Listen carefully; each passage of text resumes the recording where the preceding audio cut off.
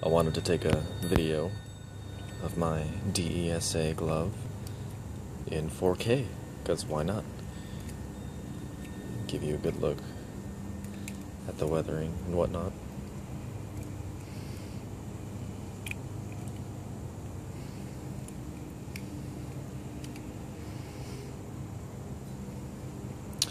I did a little tweaking to this. I attached that back rivet. It's the same rivet, I managed to attach it. And I also changed out the strap because it was fraying and it ended up tearing in half. So, I mean, this glove is 3 years old, maybe a little more. So that's understandable, I guess. But, yeah, I replaced the strap with an 1178 strap.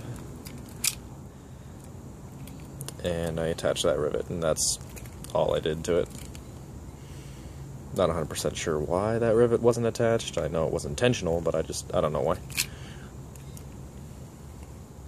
But anyway, I just wanted to give you guys a better look at this glove.